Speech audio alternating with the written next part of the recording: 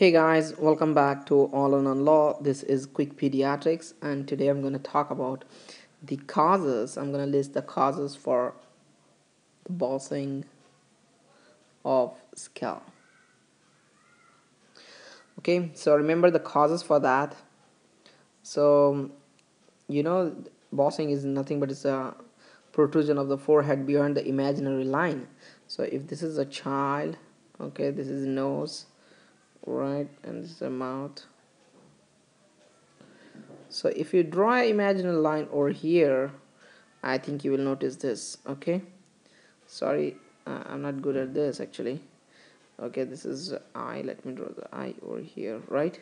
Okay, this is known as what you call the bossing of the scalp. Okay, so there are causes for that. Remember, the most important being the rickets, okay, and thalassemia. Really very important. You should not ever forget thalassemia major. That's okay, and congenital syphilis,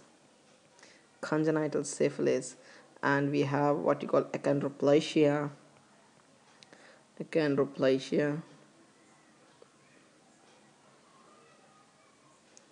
Then we have cleidocranial dysostosis, cleidocranial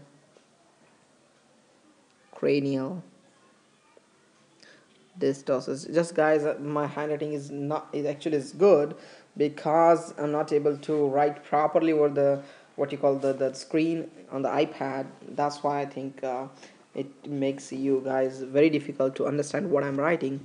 If you guys try to concentrate on what I'm speaking, I think that should help you. Okay guys, then we have other syndrome, that is the Hurler syndrome, and that's it. So remember, bossing of the skull, rickets, thalassemia major, congenital syphilis, then we have achondroplasia, cleidocranial dysostosis, Hurler syndrome. Okay guys, take care. Thank you.